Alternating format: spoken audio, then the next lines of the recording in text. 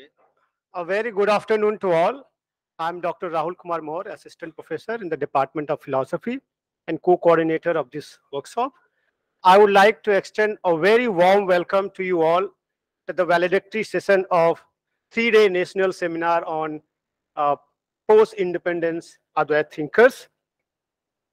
To mark the beginning of the auspicious occasion, I would like to invite all our dignitaries to join us in the Deep Prajulan and Malyarpan on our revered Malviji statue. So please.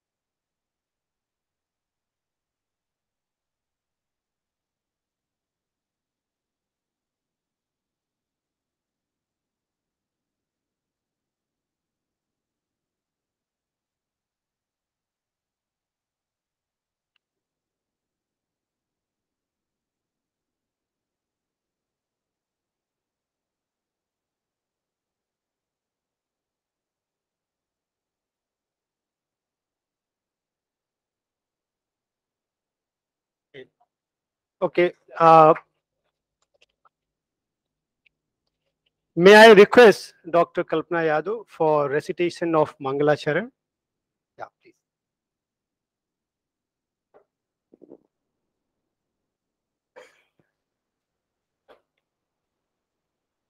अधरं मधुरं वदनं मधुरं नयनं मधुरं हसितं मधुरं हृदयं मधुरं गमनं मधुरं मधुराधिपतिरखिलं मधुरं वचनं मधुरं चरितं मधुरम् वसनं मधुरं बलितं मधुरं चलितं मधुरं भ्रमितं मधुरं मधुराधिपतिरखिलं मधुरं मधुराधिपतिरखिलं मधुरम्.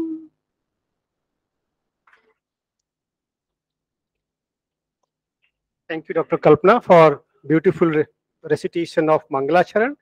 Now, may I request Kajol and Sakshi, the students from the music department, for reciting the Kulgate. Thank you.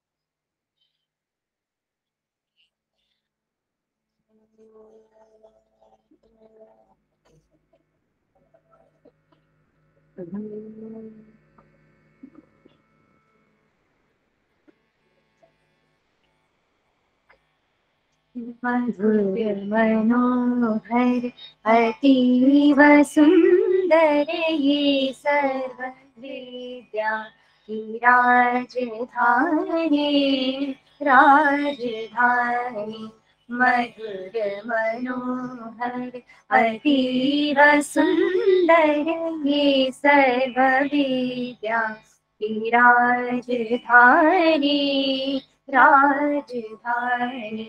ये तीनों लोगों से न्यारी काशी, सुज्ञान धर्म और सत्य राशि। बसी है गंगा की रम्य तट पर, ये सर्व विद्या की राजधानी राजधानी। नहीं नहीं है ये ईंट पत्थर, है विश्वकर्मा का कार्य सुंदर। रचे है विद्या के भव्य मंदिर, ये सर्वश्रेष्ठ की राजधानी राजधानी। यहाँ की है ये पवित्र शिक्षा, कि सत्य पहले रक्षा। बिके हरिश्चंद्र थे यहीं पर, ये सत्य शिक्षा की राजधानी राजधानी। वेदेश्वर की सत्यवाणी, बने जिन्हें पढ़ के ब्रह्म ज्ञानी। हे व्यास जी ने रचे यहीं पर, ये ब्रह्म विद्या की राजधानी राजधानी। वो मुक्ति पद को दिलाने वाले, सुधर्म पद पर चलने वाले। यही फले फूले बुध शंकर, ये राज ऋषियों की राजधानी राजधानी। सुरम्य धारा वरुणा से, नहाए जिन में कबीर तुलसी। भला हो कविता का क्यों न आकर, ये वाद विद्या की राजधानी राजधानी। विविध कला अर्थशास्त्र गायन, गणित खनिज औषधि रसायन। प्रतीचि प्राची का मेघ सुंदर, ये विश्वविद्या राजधानी राजधानी। हिमालय जी की देश भक्ति, ये उनका साहस, ये उनकी शक्ति। ये मालवीय जी की देश भक्ति, ये उनका साहस, ये उनकी शक्ति। प्रकट हुई है नवीन होकर, ये कर्मवीरों की राजधानी राजधानी। मधुर मनोहर अतीव सुंदर, ये सर्व विद्या की राजधानी राजधानी। मधुर मनोहर अतीव सुंदर, ये सर्व विद्या की राजधानी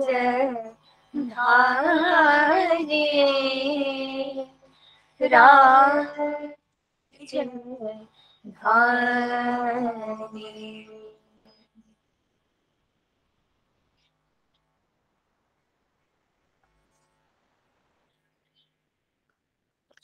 Thank you, Kajol and Sakshi, for such a heartening recitation of Kulgeet.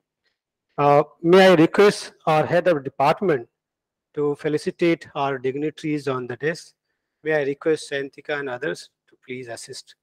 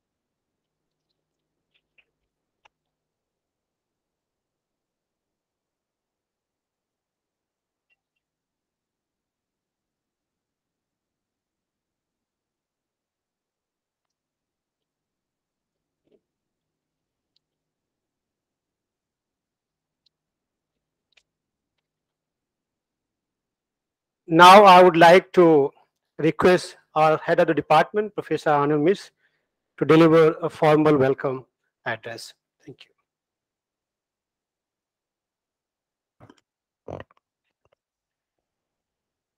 Hari Om. Honorable Chairperson Professor Jatashankar ji, our chief guest, Vice Chancellor Mahatma Gandhi Antarashtriya Hindi Vishwavidyalay, Professor Rajneesh Kumar Shukla ji, guest of honor, Professor R.C. Pradhan ji,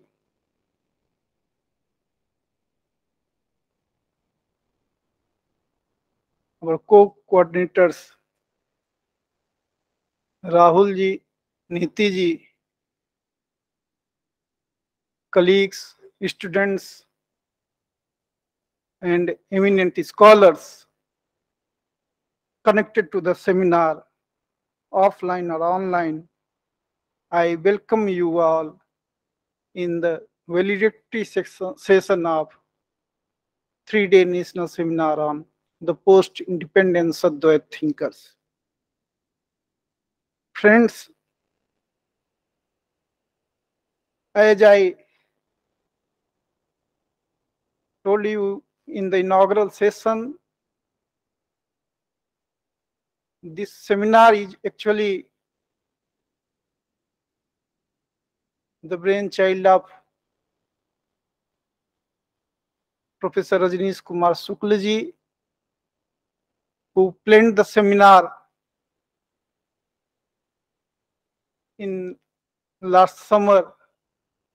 His plan was to organize a seminar on our respected Guruji, Professor Revati Raman Pandey ji,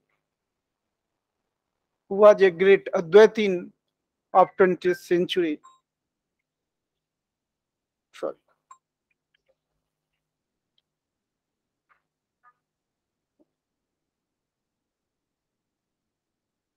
Seminar was actually planned on 27 July, but due to shortage of time and our failure to organize the seminar in limited time spare, it was planned that the seminar should be organized later on. Then as I told you that all of us, Professor Rajneesh Kumar Shukla ji, Professor Sharma ji, Sachida ji, we discussed that seminar should be on the post-independence Advaita thinkers, and the seminar was sanctioned, funded by ICPR, and we started preparation for the seminar.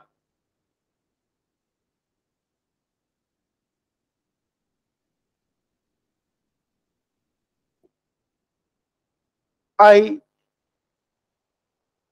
am really thankful to Professor Rajneesh Kumar Shukla, who is Vice Chancellor presently, but he is very much associated with the Department of Philosophy and Religion. All you know that he has been alumni of this department.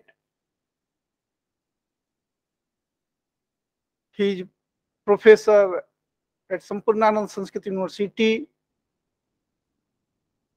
So he is very much attached with the Banaras Hindu University and this department. I welcome you, Professor Rajneesh Kumar Shukla ji, in your own department.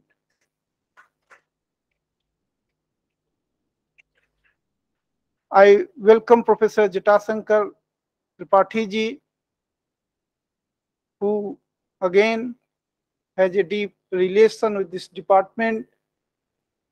Whenever we call him, he in fact, immediately sends his consent. This time also, I contacted him and he immediately accepted our proposal to preside over the valedictory session. I welcome you, sir. I also welcome Professor R.C. Pradhan ji. Again, Professor Pradhan ji has been a student of this department. We are really proud of him. He was previously member secretary of ICPR and professor at Hyderabad University, a very great scholar of Analytical School of Philosophy. I welcome you, sir, in this particular session. I welcome all the great dignitaries, the scholars who came in the seminar. Before me, Professor P.R. Bhatt is sitting. Professor P.R. Bhatt is again a very significant scholar who in fact founded, one can say, the department in IIT Mumbai, and which is in fact that department has a 12 faculty now. So you can imagine the efforts which he made. In fact, due to the people like P.R. Bhatt, that this philosophy is becoming popular and is being taught in different IITs. And now we have been informed that, in fact, students can apply for GATE also. That is also there. So then again, I welcome Professor Sebastian from again IIT Mumbai, who is with us. Professor D.K. Mohanta, the former Vice Chancellor of Kalyani University and presently Professor at Calcutta University. Professor Sanjay Kumar Shukla, Professor at Living Christian College. Dr. Jayant Upadhyay ji, who is presently Associate Professor and Head Department of Philosophy and Culture at Mahatma Gandhi Antarashtriya Hindi Vishwavidyalay. Dr. Vipin Kumar Pandey from Ladakh. Many of the scholars who participated in the seminar, they have left. Professor H.S. Prasad ji, Professor Godavari Mishra ji, Professor Ambika Das Sharma ji, Daniel Rave, Professor Charles Knuckles. And formal thanks would be given by Dr. Neeti Singh, co-coordinator of the department. So I welcome all the scholars who came here, all our students, our faculties, senior scholars like Professor D.N. Tiwari ji, senior research scholars like Vivek Shukla or Nityanand and others. I welcome all the students, all the teachers, faculties, and the scholars who are connected online. I welcome you all. Thank you.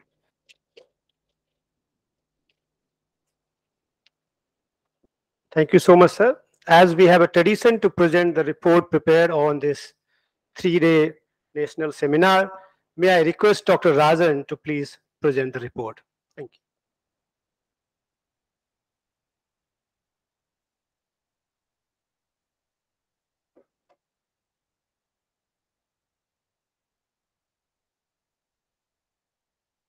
Thank you so much, sir, for giving me this golden opportunity.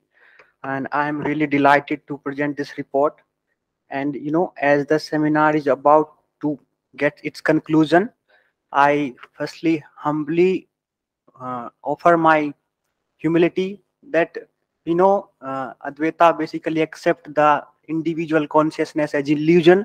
So if I forget the name of any person who has presented his lecture or paper, kindly forgive me for that thing. And based on this thing, now let me just give you the brief review of the presentation which have been made here. So there were total number of technical session, including the parallel session, were 10, and total number of paper presenters and the lectures which were presented were 47. And the most highlighted thinker of all the presentations was K.C. Bhattacharya. Most of the thinkers were engaged with the philosophy of K.C. Bhattacharya in one way or another. And apart from that, the schools which get highlighted in this seminar are the Allahabad School of Philosophy, B.H.U. School of Philosophy. I know that this is a technical term originated in this seminar, and Madras School of Philosophy in particular. Thereafter, now let me start what was the all summary. And now let me read it out for you. It is a matter of great privilege and happiness that Department of Philosophy and Religion, Banaras Hindu University, organized a 3-day national seminar on the Post Independence Advaita Thinkers, proposing or presupposing that Advaita has been one of the thrust area of department since its inception, and it remained as the most dominating philosophy in post-independent India. This seminar attracted the large number of Advaitin thinkers from different parts of the country and abroad. The program basically started with the generous convening by Dr. Neeti Singh. He is also the coordinator of the seminar. Thereafter, as per the culture, we have, we had the privilege to receive the Mangalacharan, Deep Prajalvan, and the University Kulgeet. Subsequently, we had the felicitation of the guest, Professor Sachidanand Mishra sir, who was the president of the session, Professor P.K. Mukhopadhyay sir, who was the keynote speaker of the session, and Professor Daniel Rave, who was the guest of honor of the session. Afterward, welcome address was offered by Professor Anand Mishra, head of the department, Philosophy and Religion, and who is also the coordinator of this seminar. Along with the generous welcome address, Professor Mishra helped the participant to comprehend the concept note of the seminar. Professor Mishra proposed that in recent time, it is a matter of great concern among thinkers to understand the essence of contemporary Indian philosophy. That how can we understand the contemporary Indian philosophy, whether it is Advaitin in its nature or not. In addition, as the very theme of the seminar suggests, the seminar also dealt with one of the contesting theme that the most dominating philosophy in contemporary India had been Advaita Vedanta. To support this concept note, Professor Mishra referred to the legacy of the Department of Philosophy of BHU, Allahabad University and Madras University and the like. Professor Mishra, taking the insight and references from G.R. Malkhani, also proposed how modern Indian thinkers like Vivekanand, Tagore, Sri Aurobindo, K.C. Bhattacharya, Gandhi and the like have been categorized under the philosophy of Advaita Vedanta, and opened up the floor for the discussion and research presentation. Thereafter, we had the keynote address by Professor P.K. Mukhopadhyay, former Professor, Department of Philosophy, Jadavpur University. As usual, Professor P.K. Mukhopadhyay brought some of the contending issue while delivering his keynote speech. One of the things which was the central point of the Professor P.K. Mukhopadhyay's speech was that he brought a catch-22 situation by highlighting the name of a great Advaitin, Acharya Swami Sachidanandra Saraswati, who claimed that true Advaitin Vedanta philosophy comprises only and only in the ideas of Adi Sankaracharya. And he quoted back to the Adi Sankaracharya. While delivering the speech, Professor Mukhopadhyay also highlighted the issue that who should be considered under the notion of trend setter and who should be or what should be the approach to decide what philosophy is dominating the socio-cultural domain. Professor Mukhopadhyay's speech also created lots of number of philosophical questions pertinent to the seminar and its theme as well. And then we had the guest of honors speech, Professor Daniel Rave, who also talked about the ethics of Advaita Vedanta and highlighted the philosophy of K.C. Bhattacharya and Ramchandra Gandhi. Thereafter, Professor Sachidanand Mishra, the president of the session, also vibrated with the thought of Professor P.K. Mukhopadhyay and expressed expressed the concern that while philosophizing on the hot topics of philosophy, one should not forget to trace out the unlighted or hidden scholars like Sachidanandra Saraswati, who can better provide the sound and solid Purpaksha. Thereafter, Rahul Kumar Maurya sir also at the end offered the vote of thanks to the uh, participants. And then we started with the technical session. We had 10 technical session, and now let me just give you the brief titles and the summary of the papers. First technical session started with the convening of Dr. Rajiv Loshan Behra and President Professor P.R. Bhatt. And first paper was presented by Professor R.C. Pradhan, and his title was Advait Vedanta Logical Analysis and Phenomenology, a study of the interpretation of Advaita by Gyaneshwar Mishra and J.N. Mohanty. As usual, Professor R.C. Pradhan introduced a fresh method of interpretation of Advait Vedanta, introduce us how logico-analytic method can better be applied at Advaita philosophy. And he also summarized that Adi Shankaracharya was a great analytist. And second presentation was proposed by Professor H.S. Prasad, who summarized that there was something lacking in the philosophy of Shankaracharya, which was basically completed by Sri Aurobindo's Purna Advaita and Upanishadic doctrine of Ekam Ev Advaitam. Then technical session 2 started with the convening of Dr. Shruti Mishra, and session was presided by the Professor Godabrish Mishra. And first paper was by Professor Dhananjay Pandey. Second presentation was Professor Brij Kishore Tripathi, who basically, while following the Guru Parampara, highlighted the philosophy of Pandit Dev Swarup Mishra and Professor Parshanath Dwivedi ji.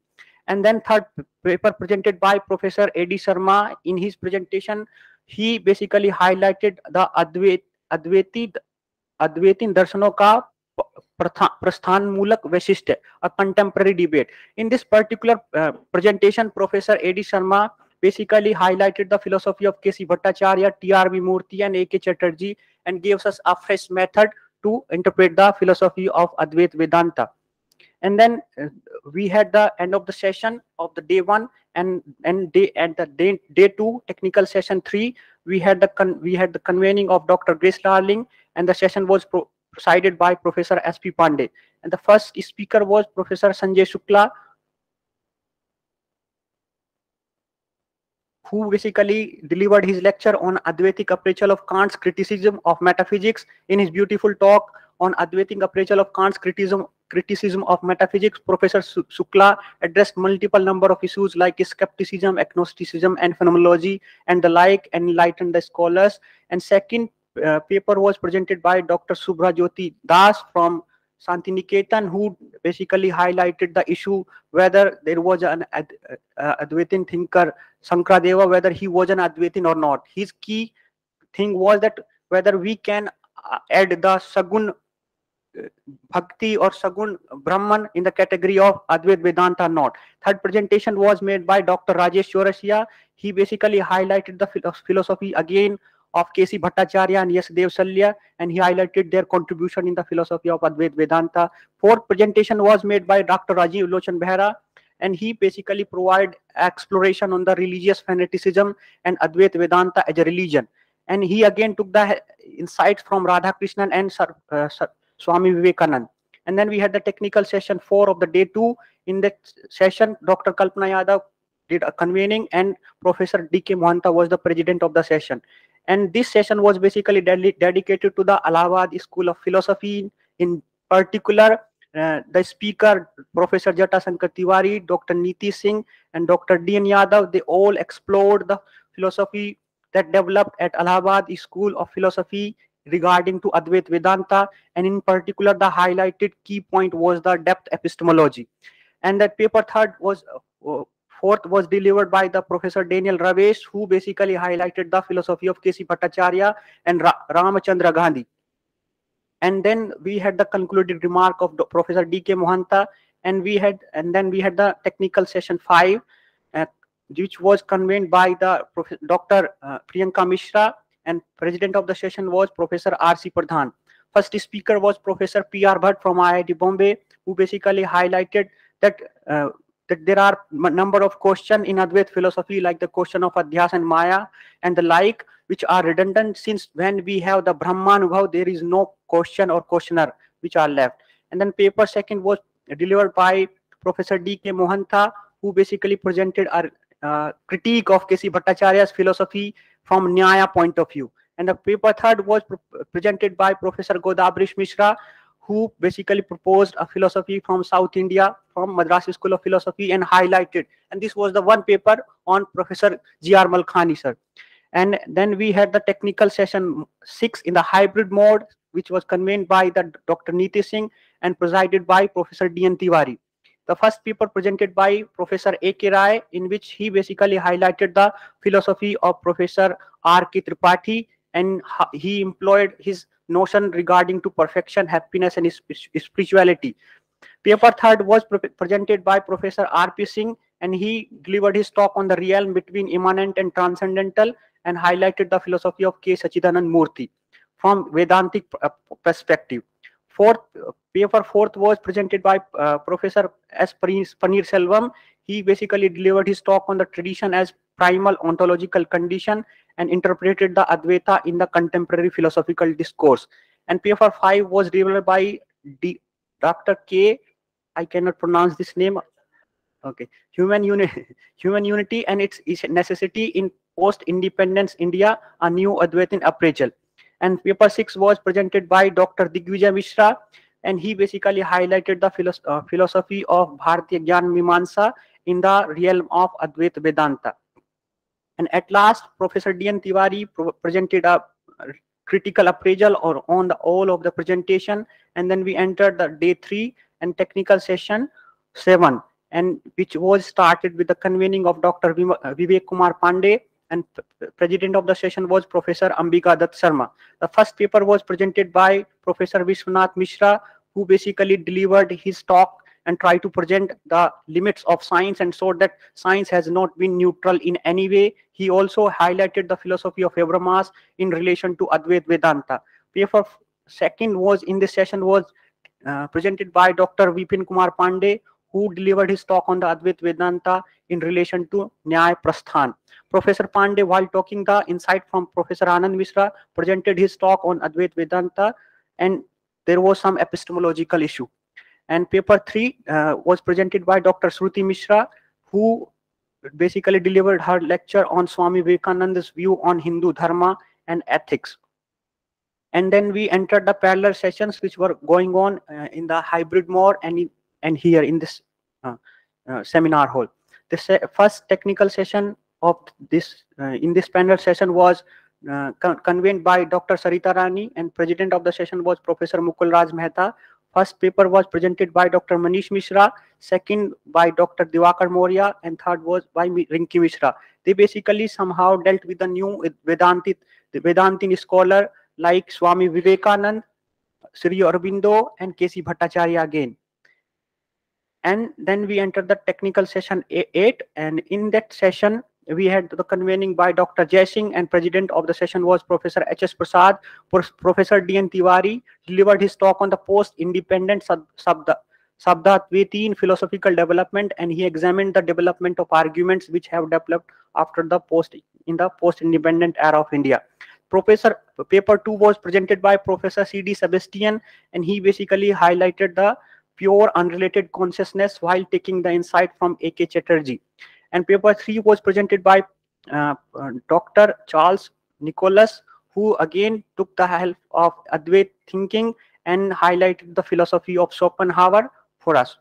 And there was one special session for the research scholar of Banaras Hindu University. In that particular session, Dr. Jayant Upadhyay sir helped the scholars to present their papers, and there were at least 13 papers which were presented. I'm just giving their name, and most of the papers were based on the new Advaitin thinkers like Swami Vivekanand, Sarpalli Radhakrishnan, K.C. Bhattacharya, and the like.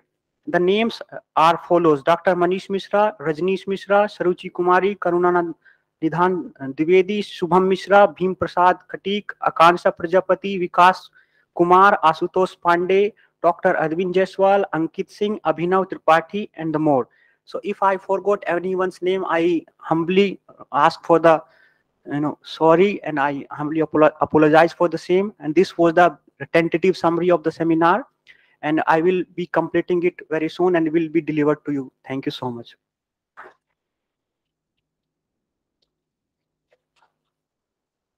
Thank you, Dr. Rajan, for presenting detailed report on the seminar. Now, may I request our guest of honor, Professor R.C. Pradhan, former professor at the Department of Philosophy, University of Hyderabad. Sir.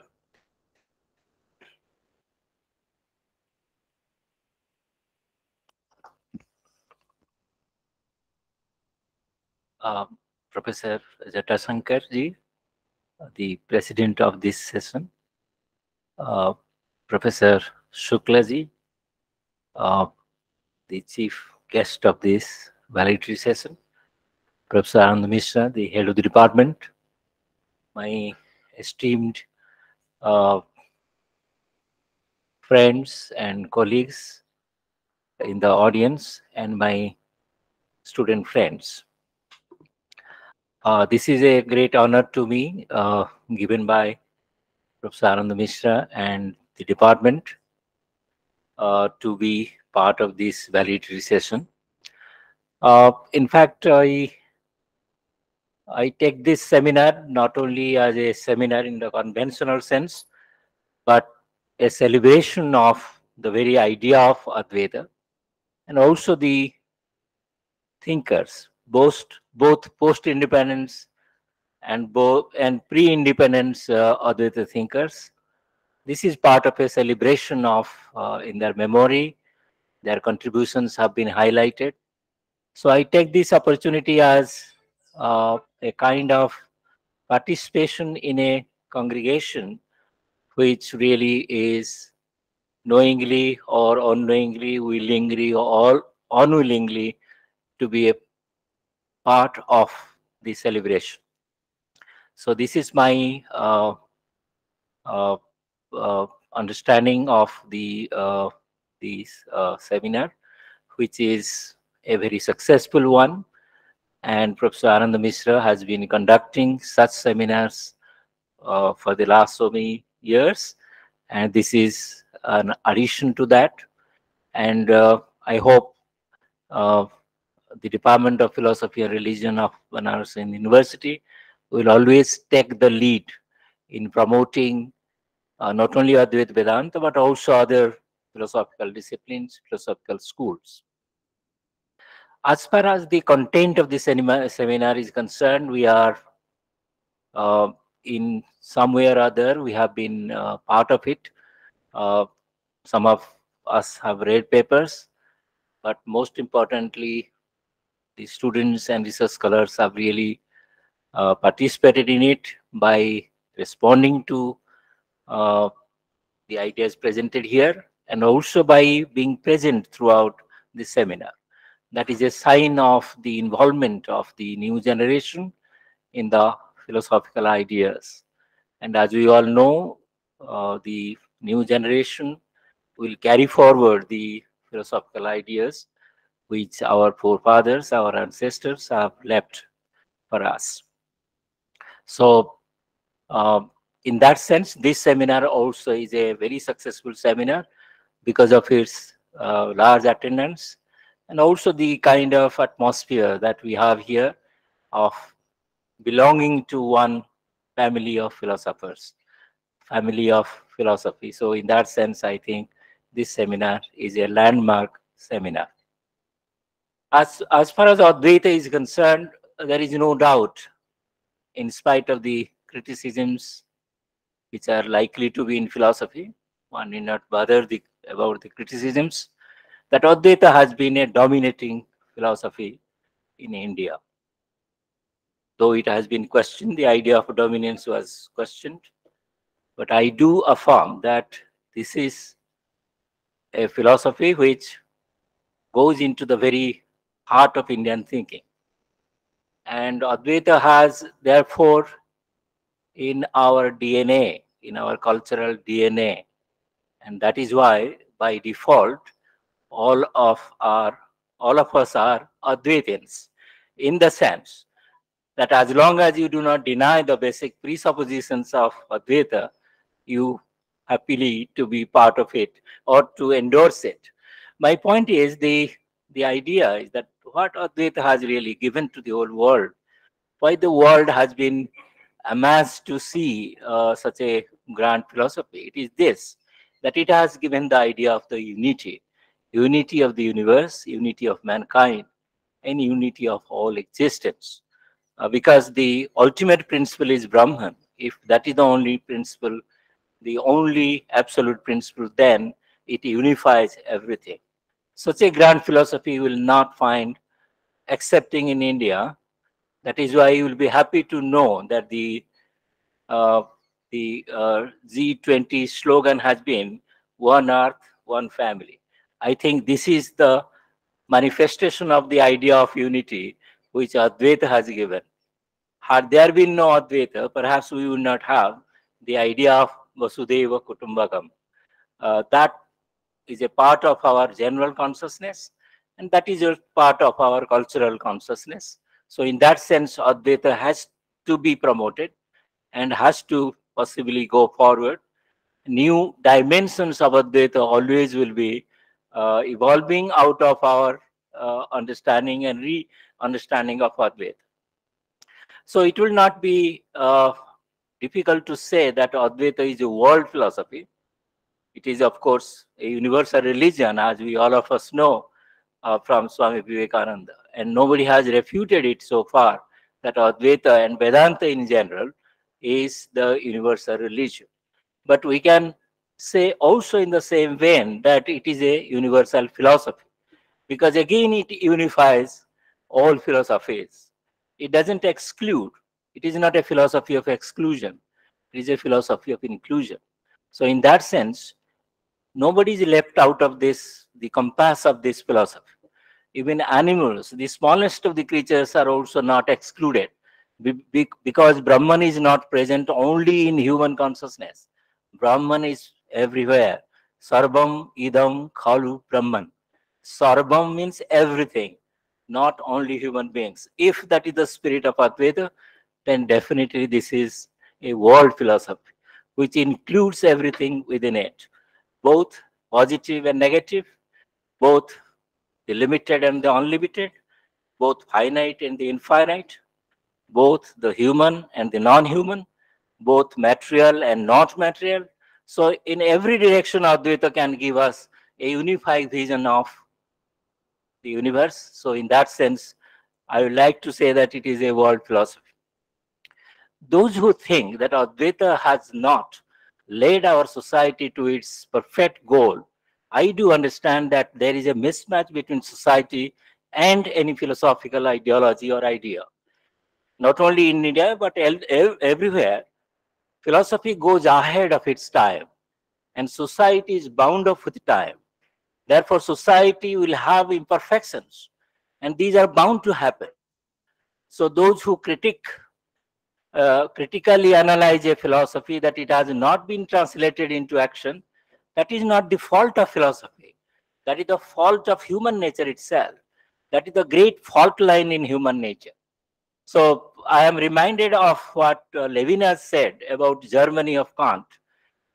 He was in the concentration camp, and uh, as you know, the Nazis really tortured all their prisoners, and many were killed, and perhaps Levinas, the great philosopher, escaped death. He said in his time in Germany, there is only one Kantian, the one who understood Kant, and that is a dog which was accompanying him in the prison camp. He said in Germany of Kant, the only Kantian left was a dog. So you can know that society is really a very different stuff altogether. We cannot really suddenly change it. So in that sense, we cannot blame Kant for that. Kant was a great humanist. But for that, we will not blame Kant. We will blame the Nazis. So in that sense, every society fails to implement its philosophical ideas. So in that sense, let us not blame Indian society so much so that we also blame Advaita itself for its philosophy. So let us not throw the baby with the bathwater. So in that sense, let us not be too critical of our philosophies. They are very grand, whatever the philosophical model you have, especially Advaita. So let us pursue that spirit of Advaita. The society itself will change, and we are changing really. So let us not be pessimistic our past. Somebody suggested that we are also going to be occupied by our past, that there will be some kind of uh, Upanishad Bad of that is that means we will be returning to our past so much that we will forget the present. But that will not happen when our past itself provides impetus for a new growth in us. We will not say that this is occupation of the past or the present. So let us not misunderstand the very process of history. And Advaita is the very, very impetus of our Indian history. And that is what we are going to achieve. And if there is imperfection in the past, and let us not really break our head over it. Let us not be too pessimistic for our future because of that. But perhaps Advaita will liberate us. Advaita is a great liberator of individual human beings. It will also be a great liberator from the rest of Indian society and also the rest of the humanity. So I think with these words, I once again thank Professor Mishra and the department for generously giving us so much scope to express ourselves. And we were part of in the past, we will be part of in the future, and part of it on the present and also in the future, as long as we are happily on earth. So I once again thank you all. Thank you.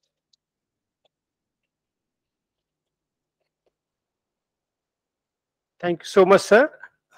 Now may I request our chief guest, Honorable Vice Chancellor Professor Rajneesh Kumar Shukla, अंतर्राष्ट्रीय महात्मा गांधी अंतर्राष्ट्रीय हिंदी विश्वविद्यालय Wardha Maharashtra sir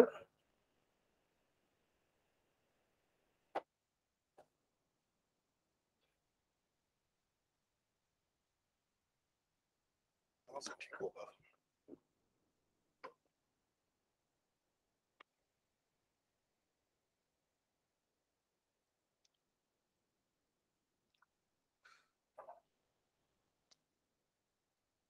मेरी भाषा ठीक रहेगी ना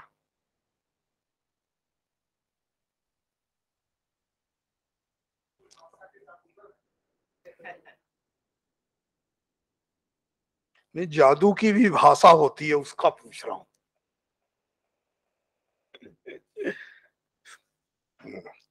3 दिन तक चले हुए इस राष्ट्रीय संविमर्श the post independence Advaita thinkers स्वातंत्र्योत्तर अद्वैत चिंतक अद्वैती चिंतक या की रिपोर्ट के बाद मुझे लगता है कि मेरे जैसे आदमी के लिए इसके बाद कुछ भी कह पाना वास्तव में अभी तक जो चर्चा चली है उस पर ताला लगाने जैसा है और किसी भी संविमर्श का लक्ष्य ये तो नहीं हो सकता है कि उस पर आगे के लिए बातचीत के लिए ताला लगा दिया जाए तो मैं अपने को अनफिट भी पा रहा था विशेष करके अब डायस की जो स्थिति है प्रोफेसर जटाशंकर जी अध्यक्षता कर रहे हों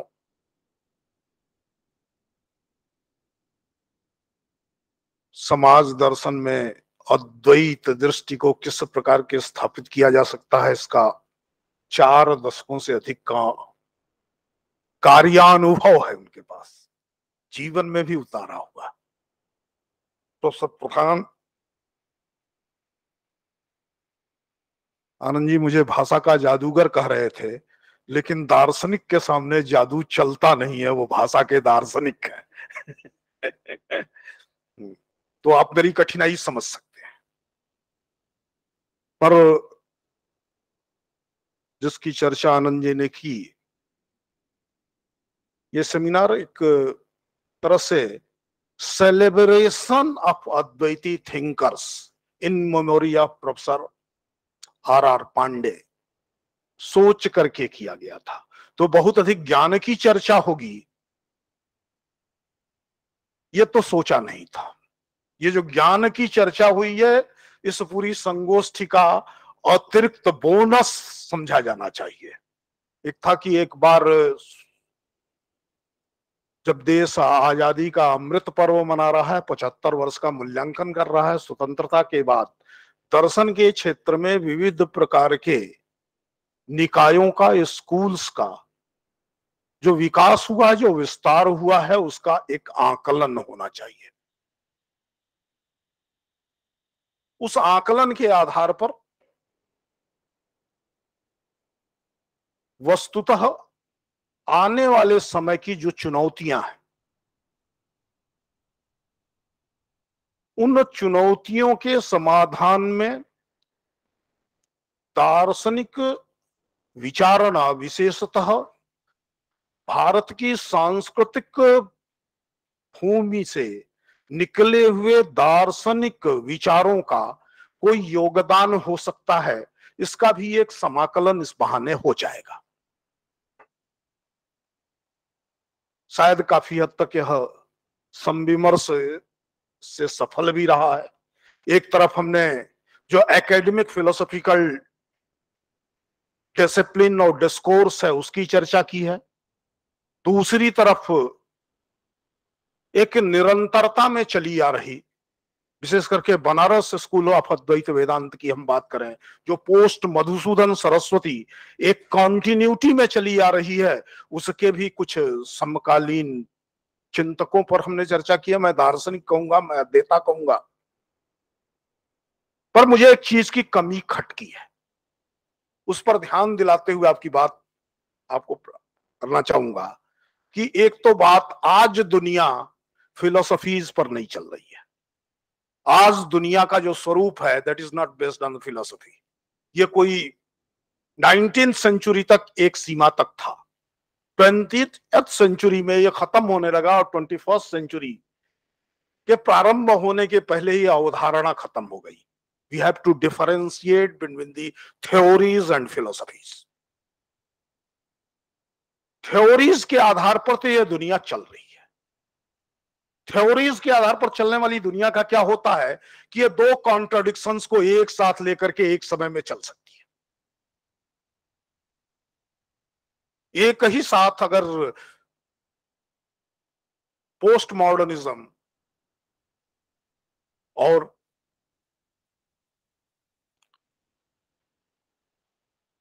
theory of new world order, ये दोनों चल सकता है, दोनों एक दूसरे के कॉन्ट्राडिक्टरी हैं।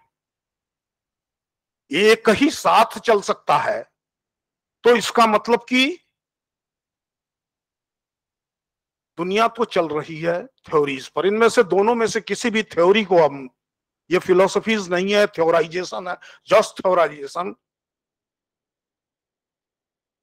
है, और लेकिन इसके आधार पर दुनिया चली तो है। ये जो थ्योरीज हैं वो अंततः किसी किस्म की आइडियोलॉजी का निर्माण करती है। थ्योरीज के आधार पर जब हम आगे बढ़ते हैं तो फिलोसफी नहीं बनती है,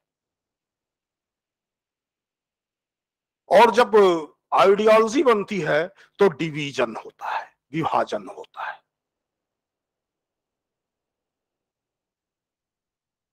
लेकिन जब फिलोसफी होती है तो फिलोसफी ऑलवेज यूनाइट्स, यूनिफाइड।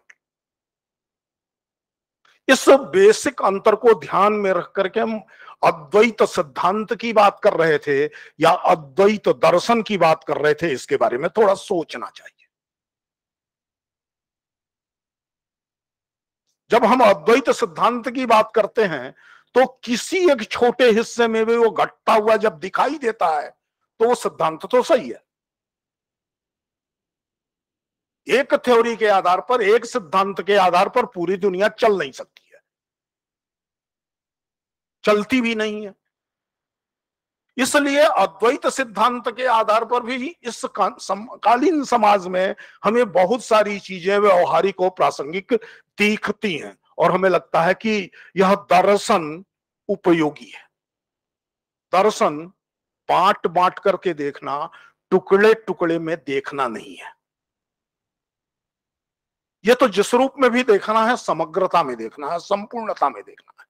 तो अद्वैत जब एक दर्शन के रूप में देखते हैं तो ये समग्रता में देखने की बात। अभी हम जो पूरी दुनिया में फिलोसफी कर रहे हैं, वो फिलोसफी क्या है? ये समग्रता में देखने की है क्या, या बांट बांट करके देखने की है? विशेष करके 20th सेंचुरी में जो दर्शनों का स्वरूप पूरी दुनिया में विकसित हुआ था और जिसका प्रभाव भारतीय दर्शन पर भी पड़ा है, अद्वैत वेदांत उससे अछूता तो नहीं रहा है। अब अद्वैत वेदांत की दृष्टि से विचार करें तो हमें 19th सेंचुरी के या पोस्ट 1857 एक विचार बहुत तेजी से बढ़ता हुआ दिखाई दे रहा है, और शायद वह भारतीय समाज की उस काल की आवश्यकता रही होगी। वो था a quest for the essential unity of the all religion based on the Advaitic theory। वो रामकृष्ण परमहंस के जीवन में दिखाई देता है, वो प्रार्थना समाज में भी दिखाई देता है, और एक तरह का जीवन का स्वरूप जो उपासना मूलक था किंतु संपूर्ण समाज को, संपूर्ण जीवन को प्रभावित कर सके, इसके विकास हुए। पोस्ट विवेकानंद इसका स्वरूप बदलता है। The वेदांतिक and अद्वैतिक philosophy emerges as the philosophy for the freedom struggle। अब गुलामी से मुक्ति ही मुक्ति है।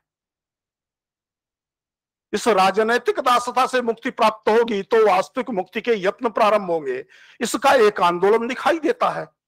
वो जो अद्वैतिक दृष्टि से विचार करने वाले पोस्ट विवेकानंद, जितने भी हम फिलोसोफर्स की बात कर सकते हैं, थिंकर्स की बात कर सकते हैं, थ्योरिस्ट की बात कर सकते हैं, वह अरविंद में भी दिखाई देता है, वो तिलक में भी दिखाई देता है, वो राधा कृष्णन में भी दिखाई देता है, वो गांधी में भी दिखाई देता है। थेइस्टिक वेदांत और थेइस्टिक वेदांत से आगे बढ़ के अद्वैत तक पहुंचने की पूरी प्रक्रिया दिखाई देती है, और उसमें वस्तुतः उसका उद्देश्य भारत को बंधनों से मुक्त करना है। व्यक्ति की मुक्ति गौण हो जाती है और संपूर्ण राष्ट्र की मुक्ति उभर करके सामने आती है। पोस्ट 1947 ये बात बदल जाती है। ये बात किस ढंग से बदलती है, मैंने कई बार इस हाल में उसकी तरफ ध्यान दिलाने की कोशिश की है, लेकिन आज फिर दिलाऊंगा। Essential of unity of all religions, इस अवधारणा को जो थियोफिस्ट ने शुरू किया था, उसको बहुत मजबूती के साथ सैद्धांतिक आधार पर और history of religion, comparative religion के एक सर्वमान अध्येता के रूप में डॉक्टर भगवान दास ने 40 के दशक तक प्रोपोगेट किया था।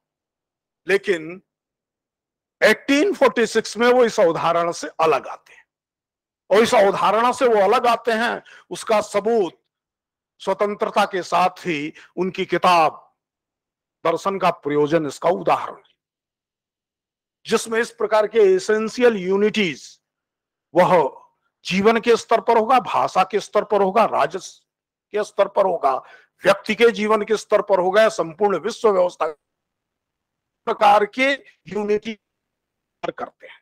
शायद 1947 के बाद इस देश, समाज और इस सांस्कृतिक जो भौगोलिक क्षेत्र है, उस भौगोलिक क्षेत्र की यह आवश्यकता नहीं थी।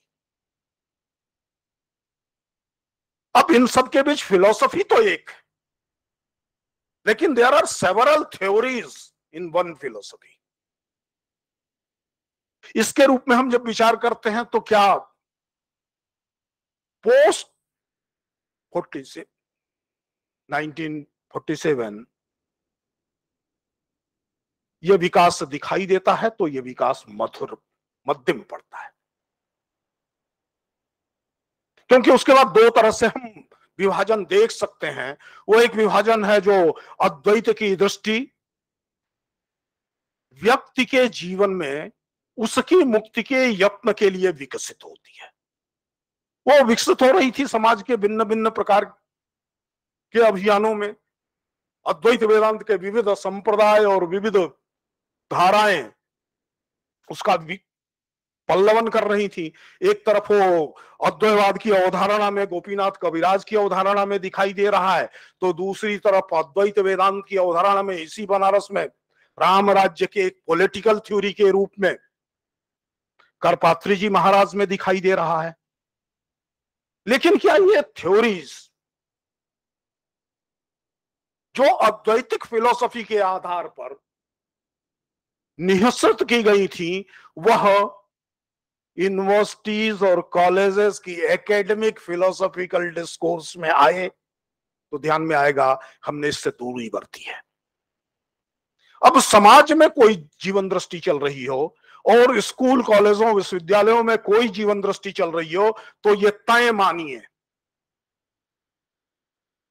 कि evolution of that very theory is unavoidable, which is prevailing in the educational institutions only.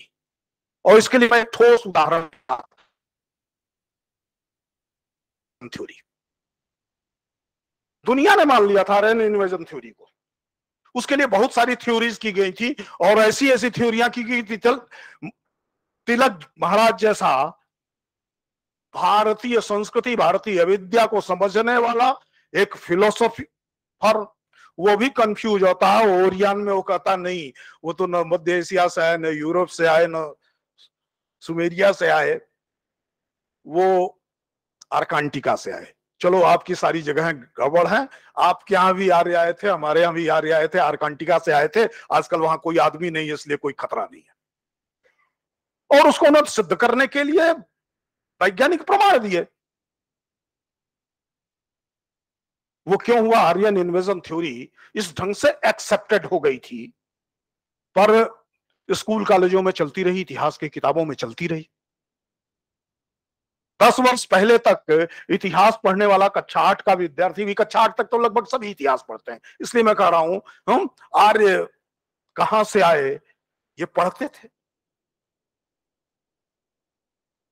थे, सत्य इतिहास के रूप में पढ़ते थे, लेकिन मानते भी थे क्या?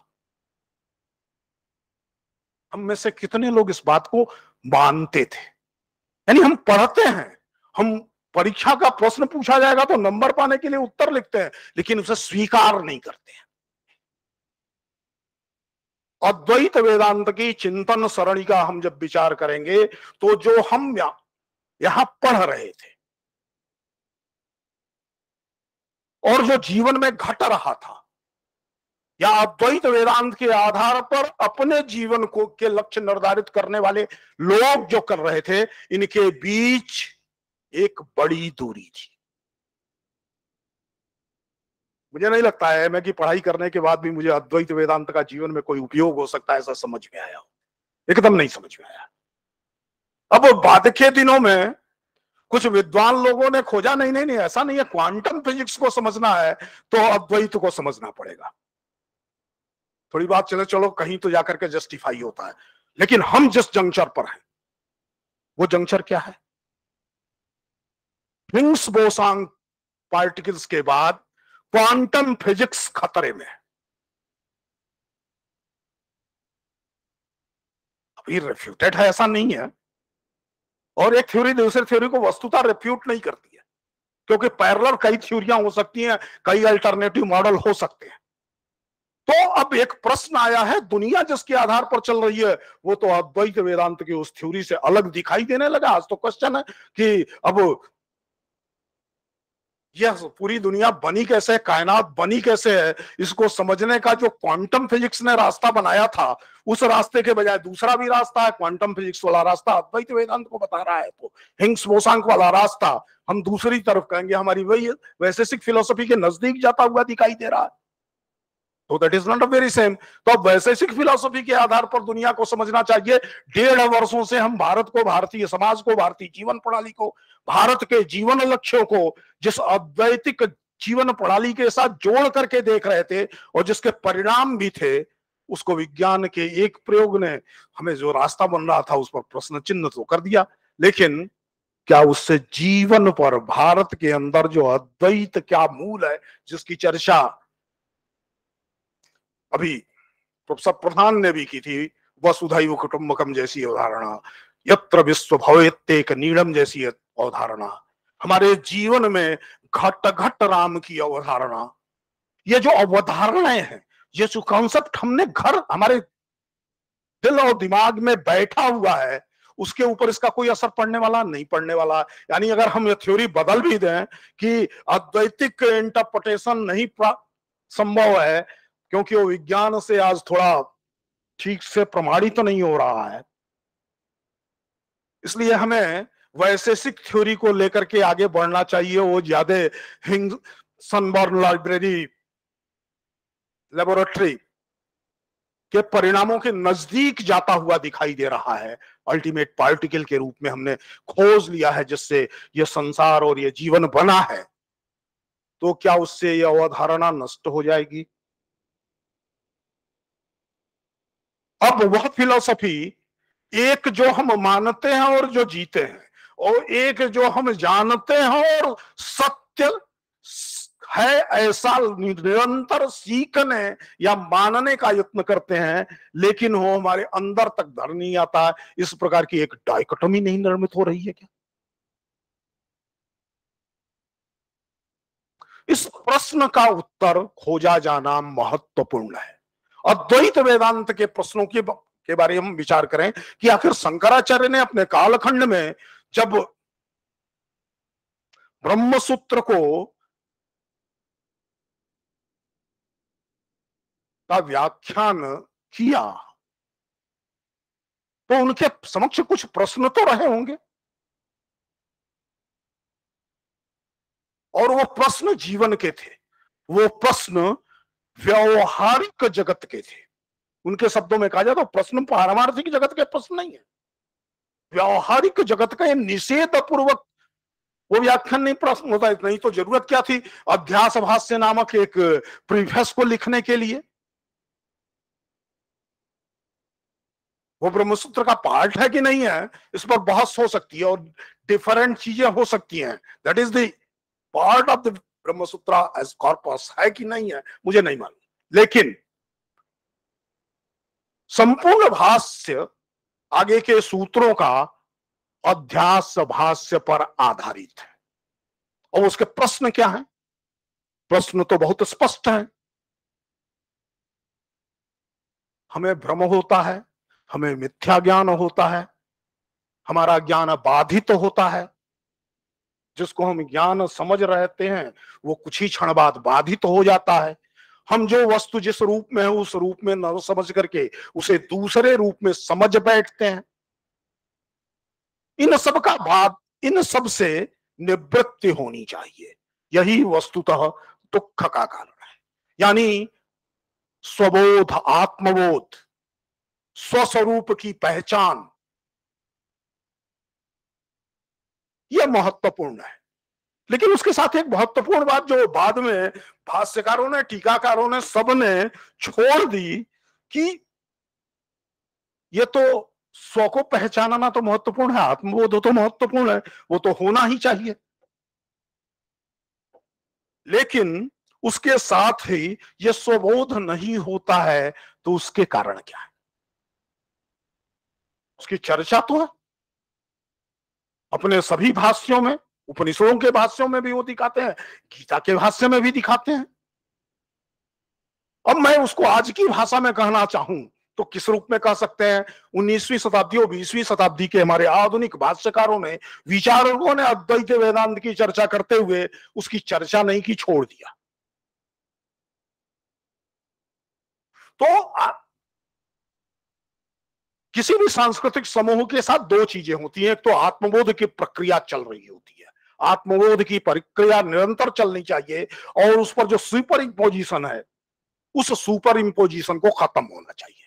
लेकिन उसके साथ ही, उस प्रक्रिया के साथ ही, उस सुपर इंपोजिशन का जो कारण है, हमारे आत्म विस्मृति का जो कारण है, हमारे मिथ्या ज्ञान का जो कारण है और तस्मिन तदबुद्धि का जो कारण है, उस ज्ञान के संबंध में शत्रुबोध भी होना चाहिए। ये कौन है जो आत्मबोध को मिटाता है? और जिस सांस्कृतिक समूह में आत्मबोध की प्रक्रिया निरंतर चलती रहती है लेकिन सम्यक शत्रुबोध नहीं होता है और तस्मिन तद्बुद्धि की स्वाभाविक प्रक्रिया के कारण से आत्मबोध तिरोहित होता है। पोस्ट संकर, अगर हम 1000 वर्षों का भारतीय दर्शन के इतिहास को देखते हैं तो यह साफ साफ दिखाई भी देगा किस प्रकार की वैचारिकी को न समझे जाने के कारण से अद्वैत वेदांत की पुष्ट वैचारिकी के होने के बाद भी भारतीय दर्शनों का पराभव हुआ और उसका परिणाम हुआ कि जो विचारधारा आधारित, जो सिद्धांत आधारित, थ्योरी आधारित संस्कृति नहीं थी तो अपितु दर्शन पर आधारित संस्कृति और सभ्यता थी, उसका पराभव हुआ। 19वीं शताब्दी 1857 मैंने जानबूझ करके कहा था, वो पहला अवसर है जब इस देश में आत्मबोध का प्रकटीकरण होता है। उस आत्मबोध के प्रकटीकरण का युद्ध एक स्वरूप दिखाई दे रहा होगा। प्रयोग नहीं हुए पीछे, ऐसा नहीं है। हम विद्यारण्य स्वामी की वेदांत में चर्चा करते हैं, विद्यारण्य स्वामी को सिर्फ पंचदशी के आलोक में समझने की कोशिश कर रहे हैं, लेकिन विद्यारण्य स्वामी को उस पंचदशी के आलोक में कैसी समाज व्यवस्था निर्मित होती है, इसको करते हुए विजयनगरम साम्राज्य की निर्मित के मूल कारक के रूप में हमने नहीं देखा। हम उसकी विस्मृति में रहे हैं। विजयनगरम साम्राज्य जैसे श्रेष्ठ साम्राज्य की जो वैज्ञानिक दृष्टि से, तकनीकी दृष्टि से, सुशासन की दृष्टि से एक समृद्ध राज्य बनता है, उसका रचनाकार पंचदशी की बात तो करता है, लेकिन विद्यारण्य मुनि को उस रूप में देखा नहीं गया।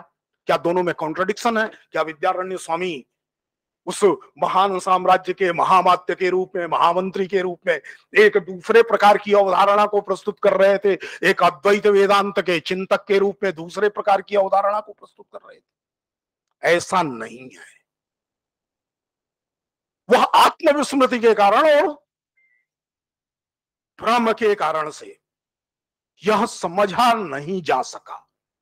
उसका प्रकटीकरण 1857 में उस राज्य व्यवस्था को खत्म करने की दृष्टि से होता है जो मोनोथेइस्ट राज्य व्यवस्था है, जो किसी भी समाज व्यवस्था है, सभ्यता दृष्टि है, उसका खात्मा होना चाहिए। अब हमने तो बाद में मोनोथेइज्म को भी अद्वैत वेदांत के आलोक में देखने की कोशिश की है। शंकराचार्य किसी समय किसी भी जगह पर मोनोथेइज्म को एक उपासना के रूप में देख रहे हैं क्या? भारतीय दर्शनों में मोनोथेइज्म उस रूप में स्वीकृत है क्या जिसको देखने की कोशिश की थी? न तो अब आप पॉलीथेइस्ट हो, मोनोथेइस्ट नहीं हो, इस नाते आप हीन हो, अवर हो। सबसे पहले भारत में दर्शन और सभ्यता को हीन और अवर बनाने के लिए यही तर्क गढ़े गए थे। तो आप पॉलीथेइस्ट हो, आप तो विविध प्रकार के देवी देवताओं, ईश्वर की उपासना करते हो, इसलिए श्रेष्ठ तो वह है जो, और लॉजिकली सही भी बात है कि मोनोथेइज्म में तो लॉजिकली ज्यादा कंसिस्टेंसी होनी है, लेकिन मोनोथेइज्म हमारी अवधारणा है क्या कि मोनोथेइज्म से आगे बढ़ते हुए जो श्रेष्ठतम सभ्यता दृष्टि हो सकती है वो भारत की मूल अद्वैती परंपरा में, जिसे ओमनीथेइज्म तो हम कह सकते हैं थेइस्ट दृष्टि से, और हम उसको संपूर्ण विश्व व्यवस्था की निर्मित के दर्शन के रूप में, अद्वैत के रूप में प्रस्तुत करते हैं। उसके दो हिस्से थे। तो ओमनीथेइज्म मोनोथेइज्म एक ही है क्या?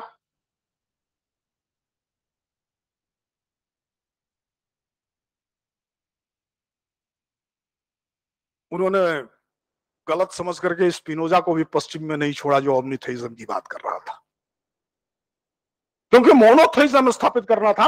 1857 उस मोनोथेइस्टिक सिस्टम के विरुद्ध हुआ रिवोल्ट है, और उसका परिणाम हुआ कि अद्वैत वेदांत को लेकर के रामकृष्ण परमहंस से लेकर के विवेकानंद तक भारत माता की अवधारणा उसी आंदोलन की परिणति के रूप में आती है। समाज जीवन में दर्शन स्पष्ट रूप से, प्रभावी रूप से सामाजिक परिवर्तन का कारक हो सकता है, ये दिखाता भी है। 1947 के बाद इस देश में बहुत सारे मूवमेंट चले हैं, सोशल मूवमेंट भी चले हैं, रिफॉर्मेशन के मूवमेंट चले हैं। बहुत ढंग से इस समाज को समरस, समता मूलक, बंधुता मूलक, एकत्व मूलक बनाने की कोशिश की गई है, लेकिन क्या भारतीय दर्शनों का उस पर कोई प्रभाव दिखाई देता है? हम जार्गन्स के रूप में कुछ पद वहां से ले आए और उसका प्रयोग करें, जैसे आजकल वसुधैव कुटुंबकम का खूब प्रयोग होता है। यह वसुधैव कुटुंबकम पंचतंत्र में वास्तव में वसुधैव कुटुंबकम के लिए प्रयुक्त नहीं हुआ था। एक सियार कहता है कि मांस मांस में हम भेद नहीं करते हैं, पूरी धरती हमारे लिए मांस है, चाहे किसी का भी हो, इस नाते वसुधैव कुटुंबकम में विश्वास करते हैं। हमने जाने बूझे बिना दुनिया के अंदर जो कुछ चल रहा था उसके समानांतर, उसके पैरेलल तलाश करके अपने को स्थापित करने की कोशिश की। ये इमिटेटिव अप्रोच शंकर के शब्दों में कहा जाए तो अतस्मिन तद्बुद्धि का सबसे महत्वपूर्ण उदाहरण है, सबसे स्पष्ट उदाहरण है। बदलती हुई दुनिया, बदलती हुई विश्व व्यवस्था के बीच आज का प्रश्न क्या है? बहुत सारी ऐसी गलतियां हमको फिलोसफी के क्षेत्र में हुई, जैसे हम अब फिलोसोफर, स्कॉलर और थिंकर, ये तीनों एक ही टर्म है क्या? ये तीनों एक टर्म तो नहीं है, कोई भी मानेगा। हम अपनी सूची को देखें, 3 दिनों में हमने जिन पर परिचय पढ़े हैं, ऑल आर थिंकर्स। छोड़ दीजिए थिंकर को, हमने फिलोसोफर क्या सिनोनिमस ले लिया, ऑल आर फिलोसोफर्स।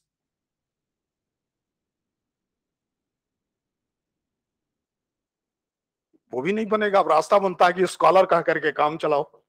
तो हम इस प्रकार की गलतियों के शिकार होते रहे हैं, क्योंकि भारतीय दर्शनों का विचार करेंगे तो शंकर दार्शनिक नहीं है, शंकर विचारक है। वो किसी नए दार्शनिक प्रस्थान की स्थापना नहीं करते, वो एक दार्शनिक प्रस्थान जो चला आ रहा है उसको एक विशिष्ट स्वरूप के साथ, युक्तियों के साथ प्रतिपादित कर रहे होते हैं। और शंकर बार बार उसके भारत के अन्य दर्शनों के साथ कोरिलेशंस की बात करते हैं, रेपुटेशन की बात नहीं करते हैं।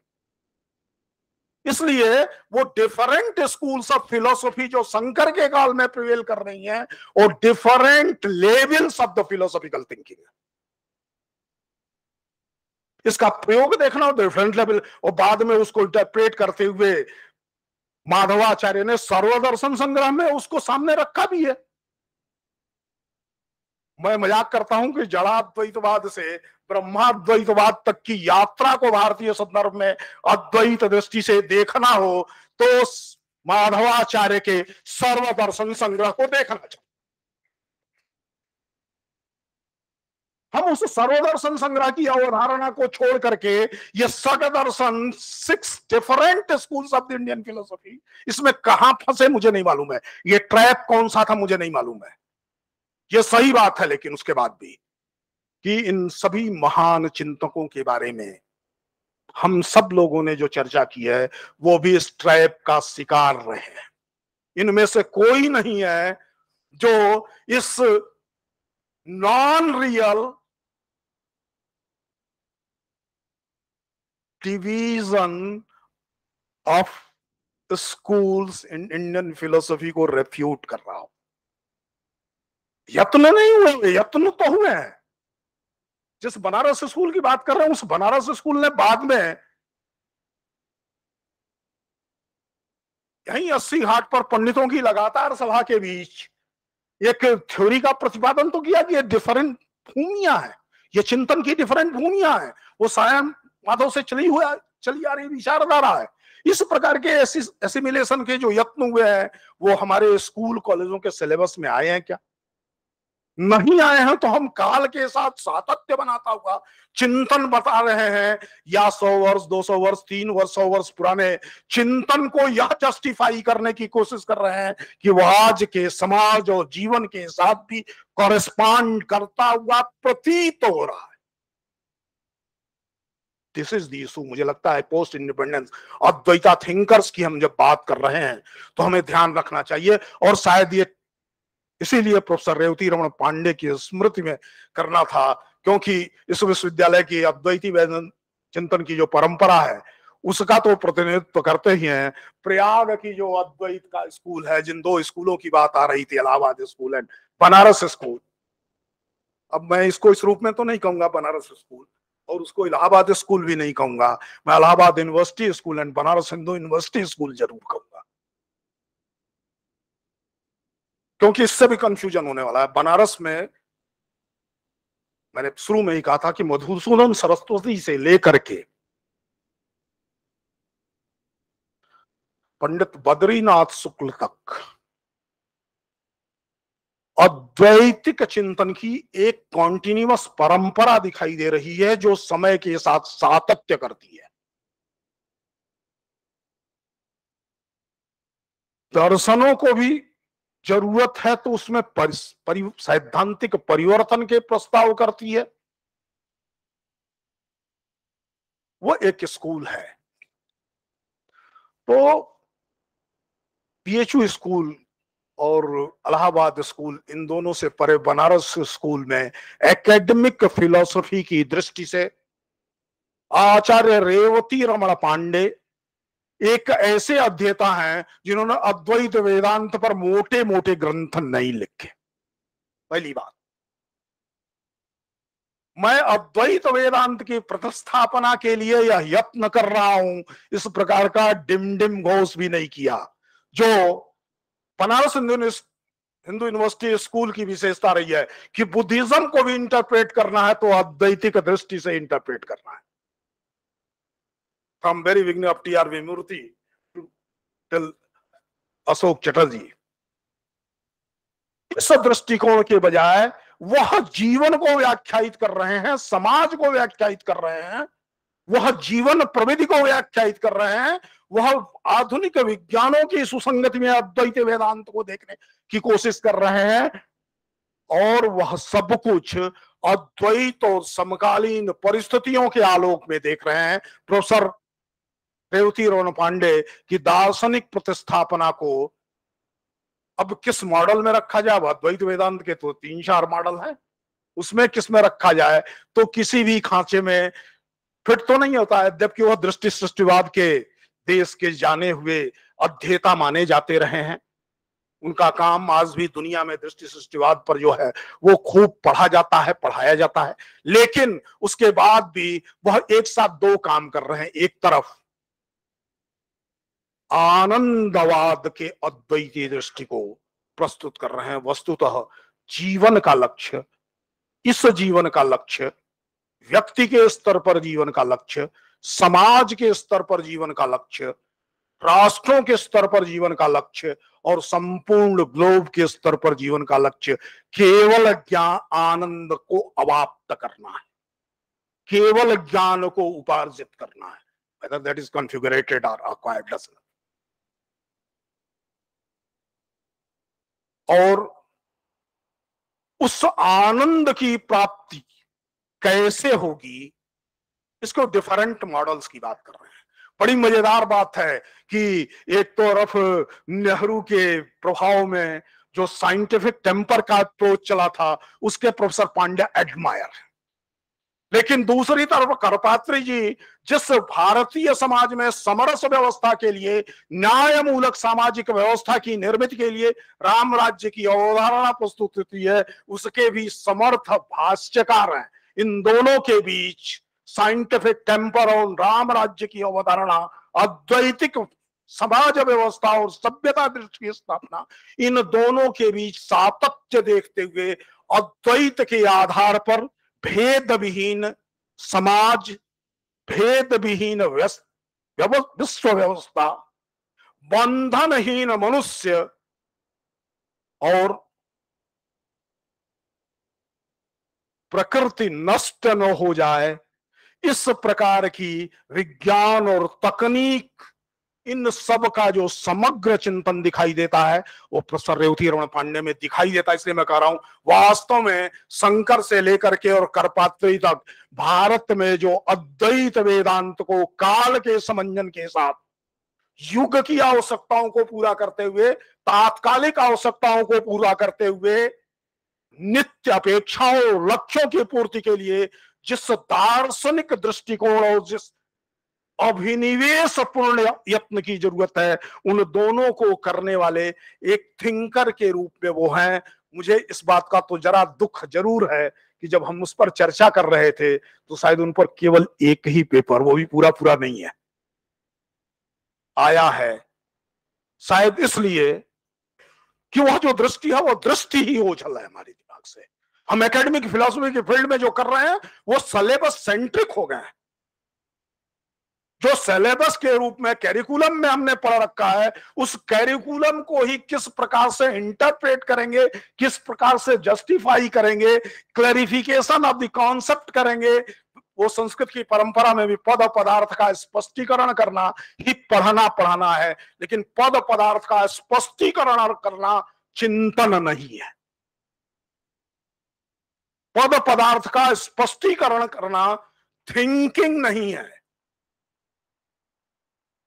चिंतन, विचारणा, यह उससे आगे पद पदार्थों को जरूरत पड़े स्पष्टीकरण, वेरिफिकेशन, एनालिसिस, इन सब से आगे बढ़ते हुए जरूरत पड़े तो उसको खारिज करते हुए मूल पर आधारित नए प्रकार के मॉडल की निर्मित है अद्वैत वेदांत। इस दृष्टि से डिफरेंट मॉडल्स की बात रही है, मॉडल्स आए भी होंगे, कुछ यत्न हुए भी हैं, लेकिन वह एकेडमिक फिलोसफी के क्षेत्र में न आने के कारण से अचर्चित से रह गए। ऐसे भी मॉडल हैं, करोड़ों करोड़ों अनुयायी उसके आधार पर जीवन जी रहे हैं, लेकिन कंटेम्परेरी फिलोसॉफिकल एकेडमिक एरेना में किसी भी कैरिकुलम में उनके लिए दो वाक्य कहने का भी हमने ध्यान नहीं किया है।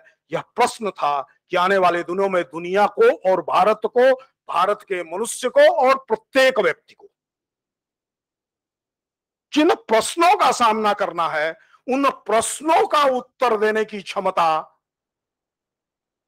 हो सके, इस प्रकार से अद्वैत वेदांत का चिंतन प्रारंभ होना चाहिए। यह संगोष्ठी निश्चित रूप से एकेडमिक स्कॉलरशिप से आगे बढ़ते हुए इस प्रकार की थॉट प्रोसेस को जरूर उत्प्रेरित करेगी। इस विश्वास के साथ मैं अपनी बात को पूरा करूंगा।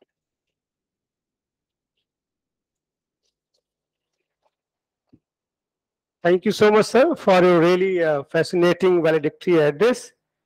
Now, may I request President of this session, Professor Jatashankar, former professor at the University of Allahabad.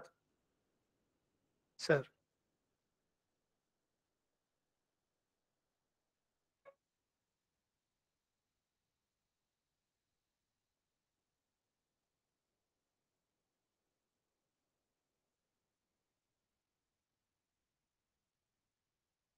आज इस संगोष्ठी के समापन सत्र के अवसर पर मुख्य अतिथि के रूप में पधारे हमारे प्रिय मित्र रजनीश कुमार शुक्ल जी, जो वर्तमान में एक बहुत बड़े विश्वविद्यालय के कुलपति हैं वर्धा में, और जिनका प्रखर वक्तव्य अभी आपने सुना। इस वैलिडेक्टरी सेशन के guest of honour respected professor RC. Pradhan sir, professor आनंद मिश्र जी, राहुल जी,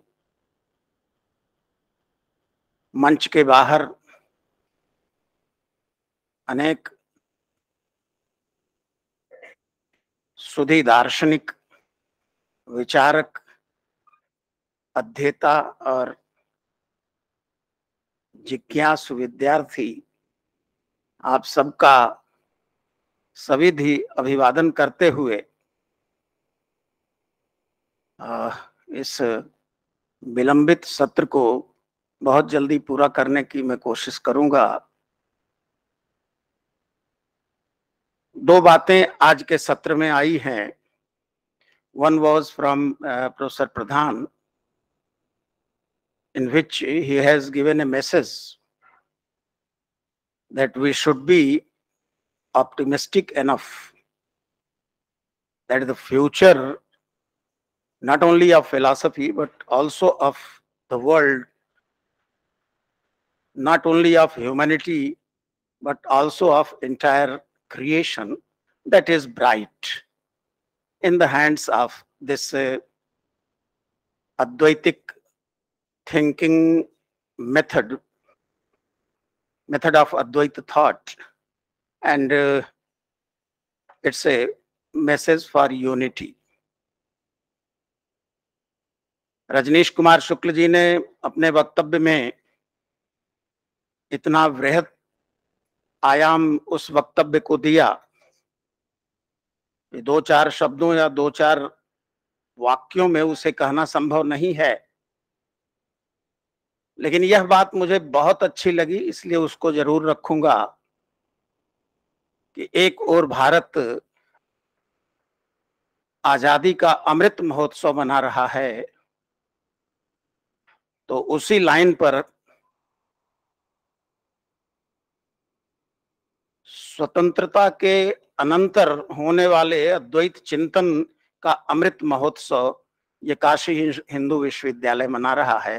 ये एक तरह का पैरेलल है, and our programme is a part of national programme. ये बात बहुत बहुत ध्यान देने की है कि हमने भी अपनी ओर से, चाहे हमारा प्रयास उस गिलहरी की तरह हो जो राम के पुल बनाते समय कुछ कंकड़ डाल रहा था, लेकिन हमने एक प्रयास किया है कि हम भी कुछ सोच रहे हैं, कुछ राष्ट्र की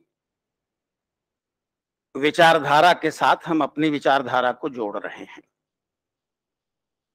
जहां तक अद्वैत चिंतन की बात है,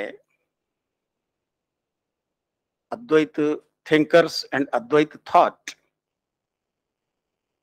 आपने 2 मॉडल दिए, 2 उदाहरण दिए। एक तरफ तो श्रोडिंगर का विज्ञान विकसित हो रहा है और दूसरी तरफ हम लैब में एक गॉड पार्टिकल खोजने में लगे हुए हैं। तो चाहे श्रोडिंगर वेदांत के नजदीक ले जाएं और चाहे हमारी गॉड पार्टिकल की थियरी हमको वैशेषिक के नजदीक ले जाए, जैसा प्रोफेसर शुक्ल ने कहा, दोनों ही स्थितियों में वह परम मूल्य विद्यमान है, क्योंकि वैशेषिक के आचार्य, संस्थापक आचार्य धर्म को परिभाषित करते हुए निःश्रेयस की बात भी करते हैं। तो निःश्रेयस एक परम मूल्य के रूप में दोनों जगह है, एक स्वतंत्रता का उद्घोष दोनों जगह है, चाहे हम शांकर प्रणाली से चलें और चाहे कणाद प्रणाली से चलें। मुझे 3 दिनों तक इस ज्ञान यज्ञ का श्रोता दृष्टा होने का, साक्षी दृष्टा की चर्चा आज खूब हुई है। कुछ साक्षी भाव से और कुछ सक्रिय भाव से भी इसमें सम्मिलित होने का जो मुझे सौभाग्य मिला है, और उसमें जिस तरह की चर्चाएं हुई हैं, ज्यादातर शोध पत्रों को ध्यान से सुना मैंने। अद्वैत चिंतन की भी अनेक धाराएं हैं। तिवारी जी का शब्दाद्वैत है, कहीं शैव दर्शन का अद्वैत है, तो कहीं शांकर दर्शन का अद्वैत है। मैं अक्सर कंटेम्परेरी इंडियन फिलॉसफी की अपनी कक्षा में अपने शहर के, और शहर के नहीं देश के, और देश के नहीं दुनिया के एक बहुत बड़े उर्दू शायर का की कुछ पंक्तियां रखता था, वो आज फिर याद आ गई। फिराक फिराक गोरखपुरी, जो इलाहाबाद यूनिवर्सिटी में इंग्लिश के प्रोफेसर थे और उर्दू के बहुत बड़े शायर थे, उन्होंने एक दो लाइन लिखा है कि गरज गरज की काट दिए जिंदगी के दिन ए दोस्त, वो तेरी याद में हो या तुझे भुलाने में। तो either remembering, I am either remembering you or I am trying to forget you. So this is the position of entire philosophical development. या तो शंकराचार्य के पक्ष में लोगों ने आर्गुमेंट दिए हैं या उनके खंडन में आर्गुमेंट दिए हैं, but the central point is Acharya Shankar and his Advaita thought. यह बहुत ही आनंद का विषय है कि आनंद मिश्र जी ने एक ऐसा आयोजन किया जिसमें हम सभी को सम्मिलित होने का अवसर मिला, और खास करके इस वैश्विक महामारी के बाद ऐसा लगने लगा था कि अपने बेडरूम या ड्राइंग रूम के अलावा और दुनिया में कुछ है ही नहीं। उस भ्रांति से उबरने का अवसर मिला जब हम निकल कर इतने मित्रों के बीच में आए। एक बार फिर से जीवन का संचार हुआ, उत्साह बढ़ा कि अभी कुछ कर सकते हैं। तो मैं एक तो इस पूरे विभाग को और समस्त ऑर्गेनाइजिंग कमेटी के सदस्यों को और विशेष रूप से आनंद मिश्र जी को और अति विशिष्ट रूप से इस संकल्पना को जन्म देने वाले रजनीश कुमार शुक्ल जी को, इन सबको मैं इस बात की बधाई देता हूं कि उन्होंने एक ऐसे समयोचित बिंदु को खोजा जिस पर चर्चा करने का अवसर मिला हम लोगों को। जिन आचार्य की चर्चा केंद्र में रखकर अभी वैलिडेक्टरी एड्रेस में रजनीश जी कुछ कह रहे थे, आचार्य रेवती रमन पांडे जी, ऐसा नहीं कि उन पर हम लोगों ने कुछ किया नहीं है। मैंने एक लंबा लेख लिखा है जिसमें मैंने उनको again Allahabad school of philosophy की महत्वपूर्ण कड़ी के रूप में उनको चित्रित किया है, उनके विचार को। वो हम सबके आदरणीय हैं। आपके तो गुरुजी हैं, लेकिन मेरे गुरुकल्प हैं क्योंकि मेरे गुरुजनों के क्लास फेलो हैं वो। तो इन शब्दों के माध्यम से मैं केवल अपनी प्रसन्नता व्यक्त कर रहा हूं, और मुझे सचमुच बहुत हर्ष है कि यद्यपि बहुत विलंब हो रहा है, कहने के लिए बहुत कुछ मन था, लेकिन मुझे इलाहाबाद लौटना है, इसलिए इन्हीं थोड़े से शब्दों के साथ मैं अपनी प्रसन्नता को आपके साथ शेयर करके अपनी वाणी को विराम देता हूं। पुनः पुनः धन्यवाद।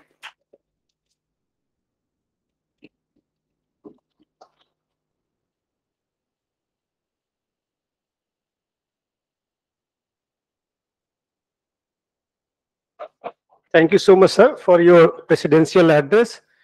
Now we have reached towards conclusion, and it is a time to thank each and everyone who has participated in this conference and made it a grand success. May I invite our co-coordinator, Dr. Neeti Singh, to propose a formal vote of thanks. Please, Neeti.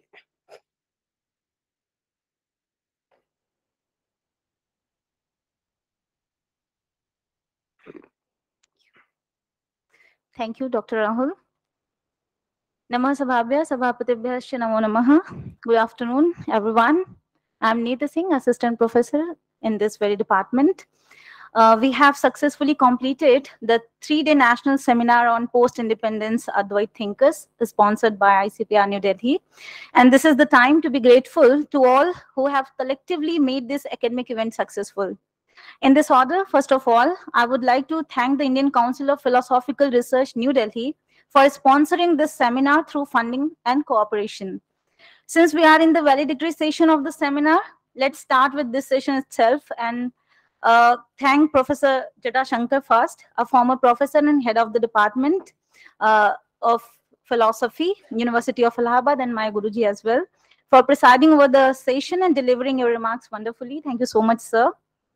We have with us Professor Rajneesh Kumar Shukla, Vice Chancellor, Mahatma Gandhi Antarrashtriya Hindi Vishwavidyalaya, Wardha, Maharashtra, as the chief guest of this session.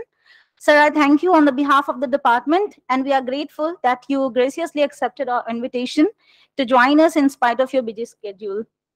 Professor R.C. Pradhan, former professor at the Department of Philosophy, University of Hyderabad, is gracing the dais with his presence as the guest of honor. Kindly accept our hearty thanks, sir. I also thank Dr. Rahul Kumar Maurya for successfully and beautifully convening this valedictory session. For report making and presentation, I would like to thank Dr. Rajan, Assistant Professor of Philosophy at Kalinga Institute of Social Sciences. And I would like to extend my sincere thanks to Professor P.K. Mukhopadhyay, who delivered the keynote speech on the first day of the seminar in the inaugural session. Professor Sachidananda Mishra, the member secretary of ICPR New Delhi, deserves our deep regard for presiding over the inaugural program and being an important part of this seminar. Professor Daniel Rabe delivered a guest speech in the inaugural session and presented a paper in the technical session as well. We thank Professor Rabe for being with us for several days, although he is not here right now. He has left Varanasi, I think. Our head of the department, Sir Professor Anand Mishra. We can't thank you enough, sir, for your concern and efforts to uplift the subject in general and the department in particular. I thank you, sir, for your constant hard work to bring this prestigious institution's glory back to it. And now I extend our heartfelt thanks to the speakers who presented their wonderful papers in different technical sessions.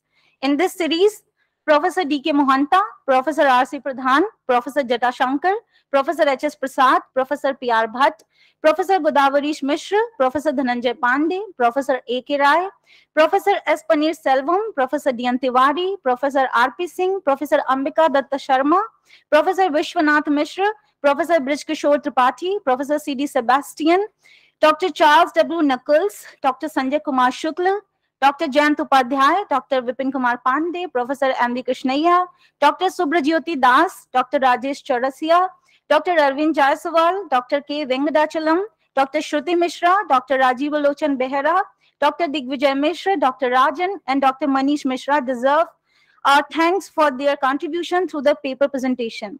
Some of the research scholars have also presented their papers in parallel technical sessions. In this order, I would like to thank Diwakar Maurya, Aman Pandey, Rajneesh Mishra, Vikas Pandey, Akanksha Prajapat, Shuruchi Kumari, Abhinav Tiwari, Karuna Nidhan, Ashutosh Pandey, Shashank Pandey, Rinki Mishra, Shubham Mishra, Bhim Prasad Khatik, and Vikas Pandey for presenting their papers.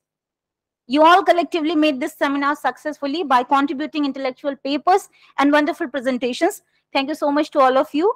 In these 3 days, various technical sessions took place, and for presiding over the technical sessions, the department is grateful to those experts in the subject who handled the session effectively and made the seminar run smoothly. Professor P.R. Bhatt, Professor Godavarish Mishra, Professor S.P. Pandey, Professor D.K. Mohanta, Professor R.C. Pradhan, Professor A.D. Sharma, Professor M.R. Mehta, Professor H.S. Prasad, and Dr. Jayant Upadhyay. We express our gratitude towards you all for taking the lead and chairing the sessions wonderfully.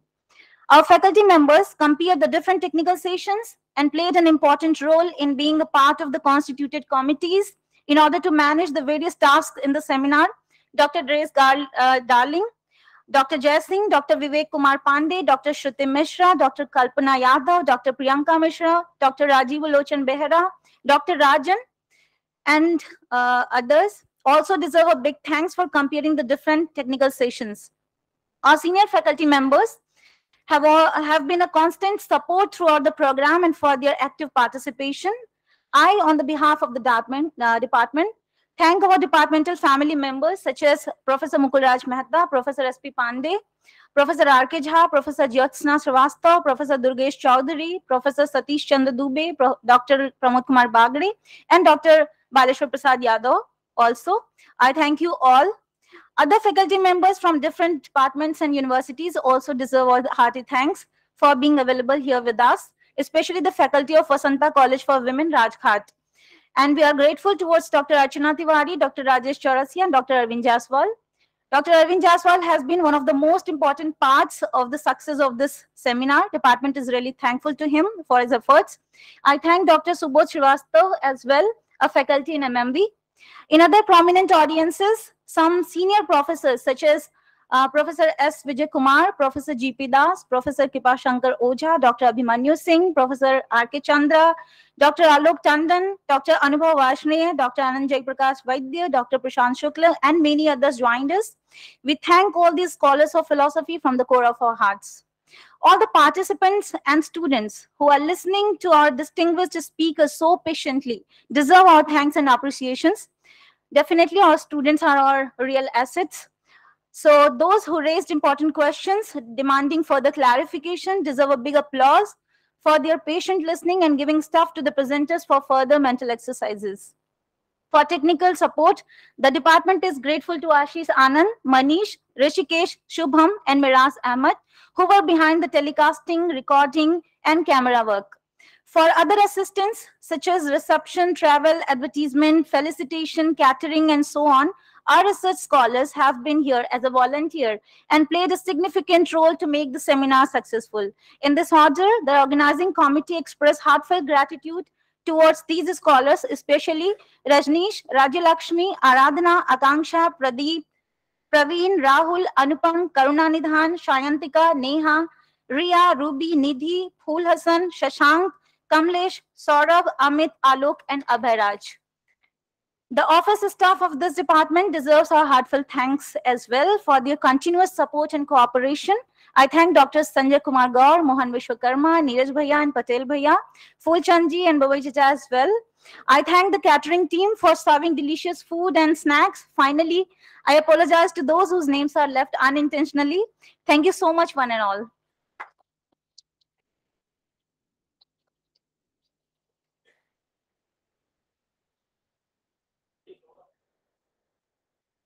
Okay, and let me also thank our co-coordinator, Dr. Neeti Singh, who equally assisted. Yeah.